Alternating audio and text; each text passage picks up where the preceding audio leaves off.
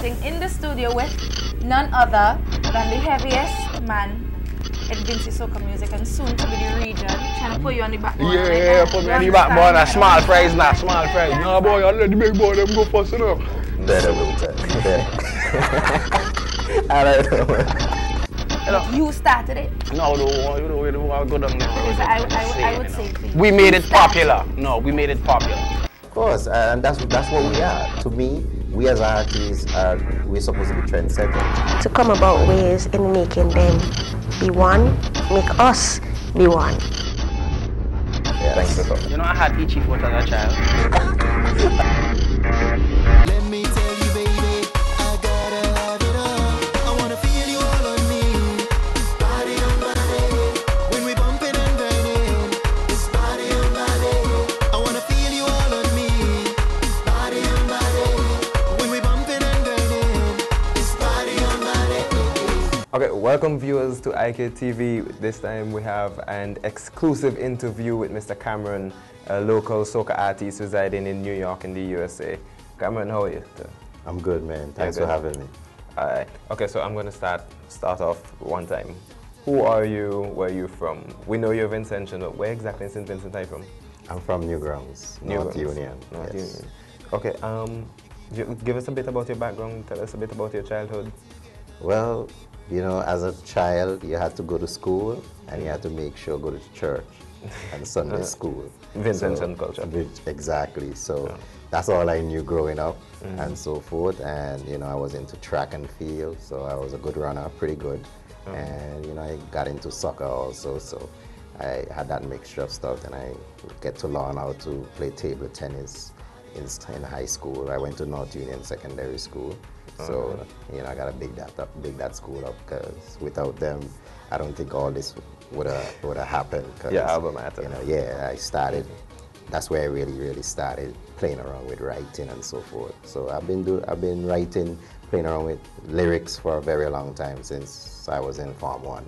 Okay. So when you started writing, was it automatically soca music you were writing for? No, because I was a fan of just music.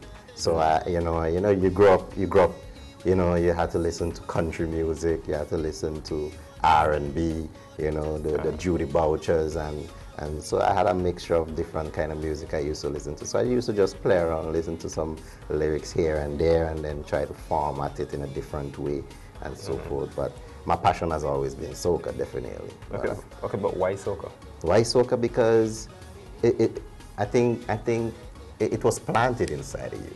You know, as a Vincentian, you know, it was already instilled in you. So it's something that I always felt passionate about, because it never gets its justice. Because if you notice, soca is all about fun, laughter, enjoyment, drinking. You know, you don't hear war, you don't hear anything about, you know, unless guns and shooting. Right, you don't hear guns and shooting in a soca song, like jump and wave, let me shoot some guns. You know, no, you don't hear that. So, you know, it's joyful music, and, you know, it makes people. When I remember growing up, my uncle who played, he used to play music for Afros Jusos, that band, and, you know, I remember seeing how people in the community used to just party and just enjoy themselves, and then they go home, and then, you know, that was it. So I admire those kind of things. Okay, so you said you started writing from Form 1, but what age did you get into soca? Then a long time after. A long time after, because even though I was playing around people don't really know this, but I'm a very shy guy, you know. I really don't like public. Trust me, if I could stay in the background for the rest of my life, I will enjoy that. But, you know, it took me a while, because even though I was playing around, I mean, I remember, you know, during school days and so forth, some of my friends, we will all be just singing, and I'll be making up stuff, and they will keep saying, boy, Cameron, man, you should really take this thing forward. And I'll be like, nah, man, you know, this is just fun for me. You know, and then in church, you know, my grandmother who died, she died last year, actually. So, I remember one time I sang in church, and you know, tears was in her eyes, man. You know, yeah. Was that good? I won't say it was that good, but What the lyrics was that good? yeah, I think she really felt like, damn, look at her grandson, and you know, it's like everybody was just so focused on me up there singing and so forth. I remember when I came off, you know, I had like real respectable people, you know, coming to me and be like, you know, I really touched them and so forth. So I think it all that I start reminiscing and so forth. So I remember one time I was in the studio in New York City with Parry Jack and a couple other artists, and they all was like, yo, Cameron, man, you know, you're writing for a couple other people, you're doing these things, why don't you just do a song? So I was like, okay, I'll think about that, you know, and so forth. And 2010, well, 29, I actually did my first track and so forth. But 2010 is when I would say I had a breakout in the sense, for the music-wise, when I did a song called Against the Wall. So. Okay. So before that, you were writing for other people? Yeah, I've been writing for a couple other artists. Most of them wasn't really Vincentians, was mostly other Caribbean countries, Dominica, St. Kitts, Trinidad. I did some work, help out some artists, you know, as far as their careers and so forth. I was mostly like helping out artists with their careers because I had a company called Black Roots Promotion. So I was like the middleman, trying to get their music out there and so forth. So you were literally in the background, the shy guy prevailed. Yes, the shy guy, that was my first passion in a sense, you know, to help. Because to me, it don't make any sense you're doing something and you're not helping somebody else. I feel like I think it's an obligation, you know, you can't be selfish with it. Okay, so you know, Trinidad Carnival is coming up. Yeah. And IKtv is definitely going down to Trinidad, so yes, y'all expect that we're going to Trinidad for Trinidad Carnival 2014. Okay, so are you heading to Trinidad? Yes, I'm heading there. The song, the Body and Body, actually has, you know, I released that song in September, and from the time I released it, you know, I remember a lot of my Trini DJs was reaching out to me, and you know, which one of them was one of them actually convinced me, yo, Cameron, the song is that good. Release it now. Don't wait and hold it back.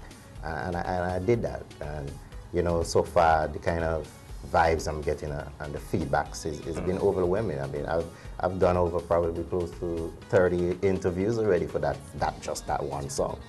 Okay, so you're going to be performing in Trinidad? Well, there's some stuff in the making. I personally, not saying that I don't expect to go down to Trinidad and mash up the place and perform in any shows or whatever, but there's some people down there who's looking out for me and trying to see what they could do. But you know, if I go down there and just to network, I'm happy with that, because you know, the beauty about music is once you get in, that's really what matters. You just want to get in.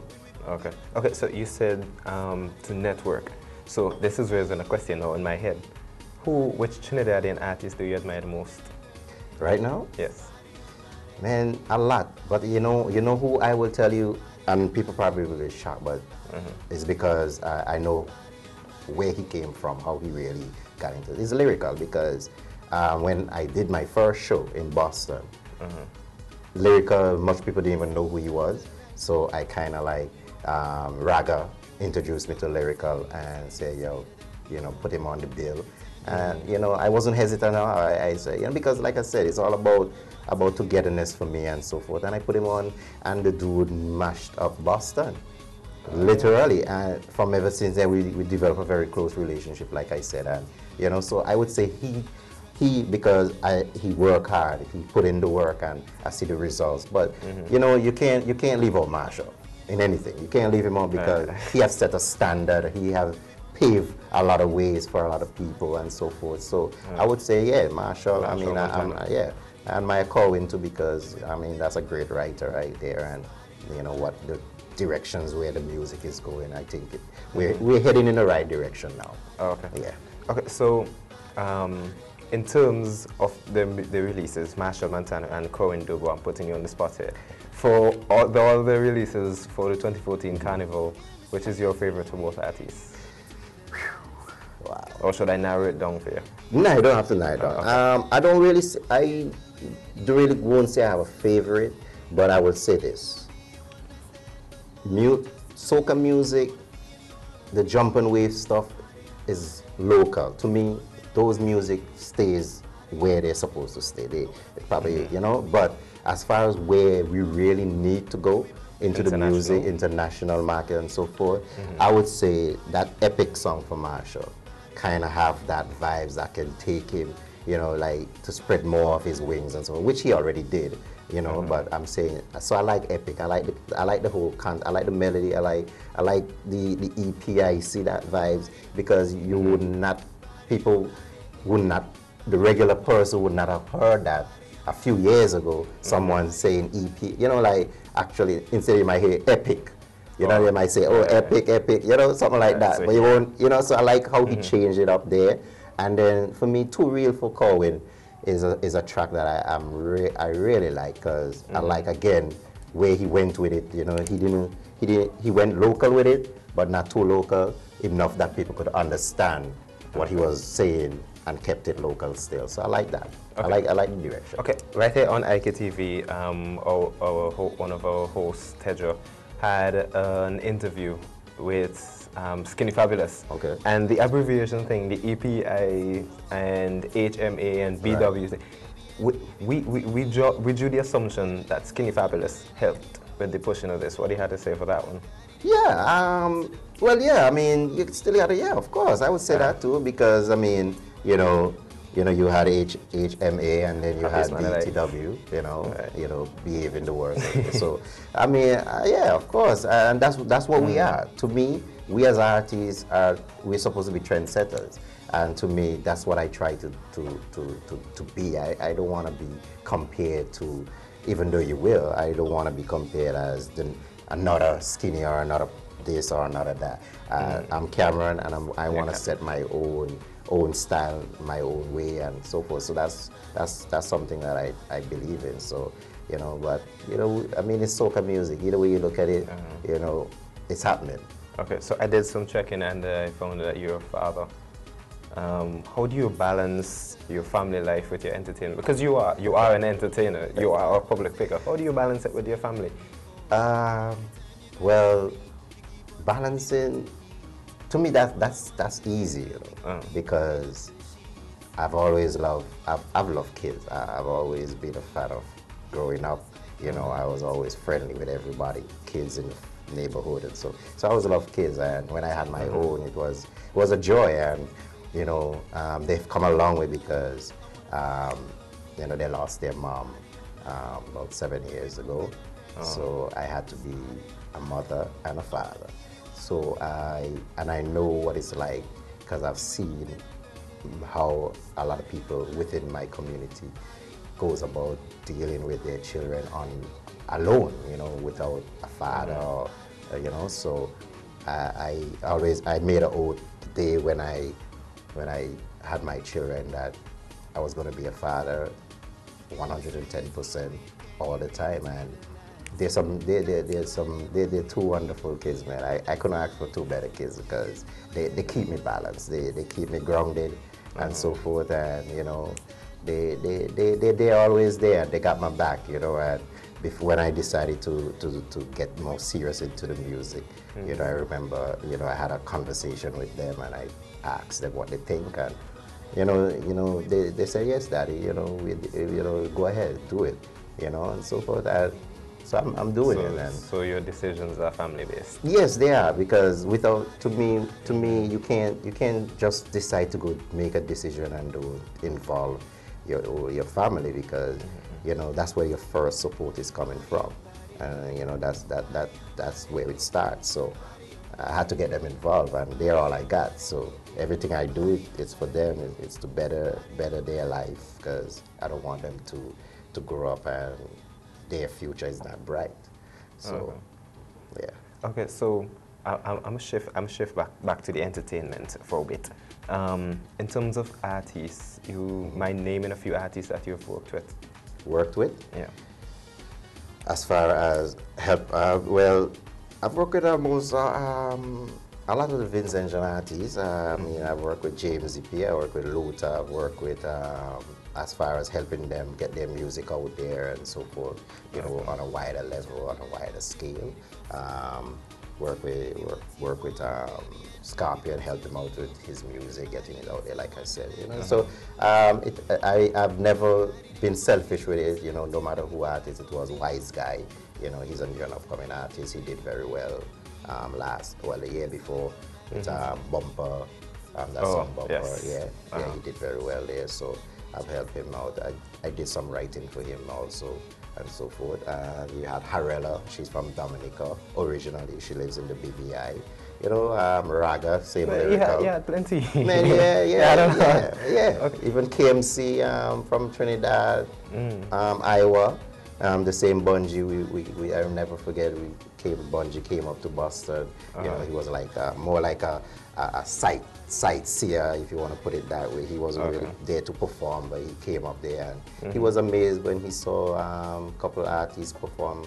And so JD, she's from Munster, right? So I've been there, like I said, in the background, pushing music. You know, not just Vincy music or just pushing soca on a whole, because we're one family, man. Okay, so you mentioned Luther, and I did, as I told you, I did a bit of digging. Yes, I did a bit of digging. And so I found that you guys are close friends. Man, yeah, man. It's like my big brother right there, man. You know, trust me, man. Luther, I can always, I can't say enough how much, you know, he's close, how much he means and so forth. Because when a lot of people wasn't there or didn't give me the support, he always, you know, said, Cameron, don't give up, man, just keep doing it. You know, he always pushed me and tell me, yo, one of the first he would say, yo, Cameron, just make sure you release your songs early. Make sure you send them to me early. So, you know, so he's the one who pushed for Body on Body. Yeah, he loves that song. He loves that song actually. Against the Wall, he likes to. But you know, he's always there, man. You know, if I pick up my phone and call him, if he don't answer right away, he'll call me back and so forth. So we have a good relationship. That's my big brother right there. Okay, so are we expecting a collaboration with him anytime soon? Well, I'm sure eventually, once management and everybody sits down together and work something out, I'm sure that could happen. Yeah. Okay. So hold on, Luther. I know you're watching. I believe you're watching. I know you're watching because this is IKtv. So we're putting you on the spot right now, and we're expecting a collaboration. You better, soon. Luther. You better. All right. Yeah. All right. Okay. We're going back again to TNT Carnival because that's the closest carnival before Vincy Carnival, that's right. And we're anticipating the both of them. Yeah. What are you going to do after you leave Trinidad Carnival? When I leave Trinidad, I got to no, I'm going to Barbados because the same person I was telling you, Deandra, from What's Up Caribbean, she set up. Like I said, you know, from the time she saw the article in Trinidad, she gravitated to it, and when she did her own research and she fell in love with a lot of the songs, and she had some connections in Barbados for me for some interviews. So when I leave Trinidad, I went to Barbados, probably spend a day in Barbados and do some interviews, and then right back to my family. Okay. Yes. Okay, so having grown I'm not going to say, I don't want to use the word grown up because you grew up in St. Vincent. Yes. Okay, but having launched your music in the United States, how has it been reaching the market? Because soca is generally a Caribbean thing, and yes, we're trying to get it international, but how has it been for you getting soca into the market? Well, there could be a disadvantage and there could be an advantage there. Because there's a stigma that's left now where I remember back in the days, I'm going to answer the question, but I remember back in the days, you had Beckett, you had all these artists who were foreigners, who they considered to be foreigners.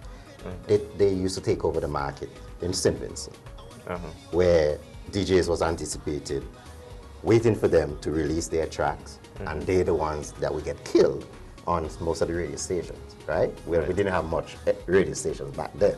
Okay. But then... I'm still a young man, so... Right, me too. But then there's a reverse in it now where we who live in abroad is finding a hard time getting our music being played here, where now we're supposed to be in a better advantage as far as we have the internet, we have radio stations, but yet only a few from abroad will have that kind of advantage where their music will be played, and the rest, music, some of them we will never hear. So I feel like there needs to be a balance there where, you know, it shouldn't matter where you live. You're representing your country, and that's what should be priority. You know, not because you're friends with someone or whatever, you don't like the person. At the end of the day, the person is of essential, and so forth. Let's balance it out, and I think that that needs to change dramatically, because in New York City, where I'm living, my music so far right now, Body on Body, is getting a lot of rotation on a lot of other Caribbean countries' radio stations. But again, so we need to get that balance. So I'm at an advantage because I'm living over there, and soca is, to me, soca is year-round up there, because there's a lot of Caribbean people that live in that diaspora. So I'm at an advantage here because I could release a track, let's say in February, you know, and so you don't have to wait for a specific season. I don't have to wait for a specific season because, you know, there's enough DJs up there that can get the song and pump it, because that's really how Lyrical got his buzz. You know, it's because he keep releasing these tunes and so forth, and boom, somebody just started liking one of them, and then now he's creating a buzz like crazy in Trinidad. So again, and I would advise any artist, don't just wait for just Carnival to release music, man. You know, there's too much. We're too far beyond where we used to be releasing music just for Carnival.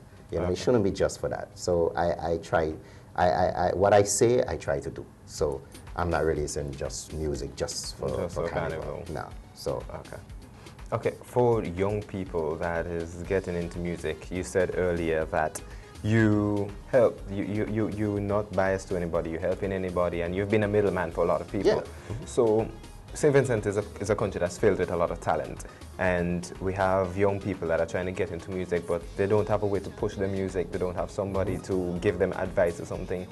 How would you go about advising them in contacting you?